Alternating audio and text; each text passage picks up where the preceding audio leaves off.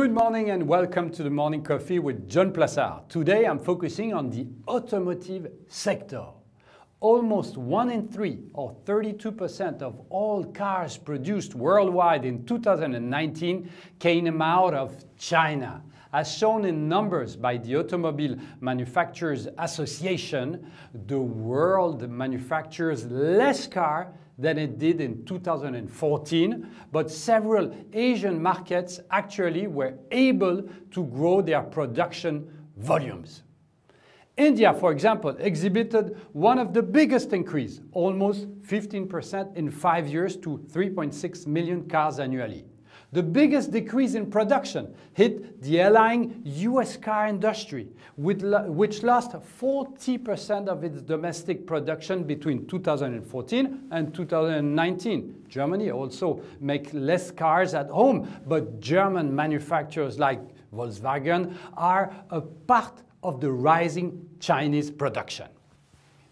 In 2019, the Chinese market accounted for around 39% of Volkswagen total sales.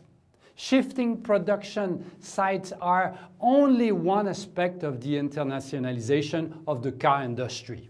Know-how also migrates with production, with established manufacturers entering into joint ventures with Chinese or other Asian companies, which actually include technology transfer.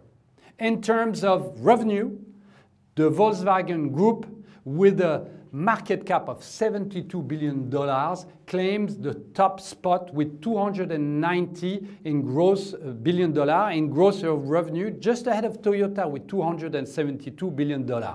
Capping off the list of the most valuable automaker, of course, Tesla, which generates a relative smaller $24 billion in gross revenue, but has a market cap of more than $400 billion.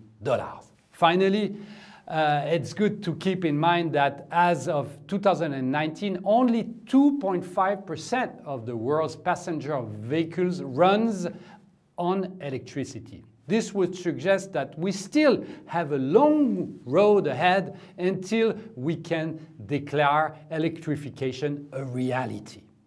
Thank you very much. Have a great day. Stay safe. Read my morning and keep on winning.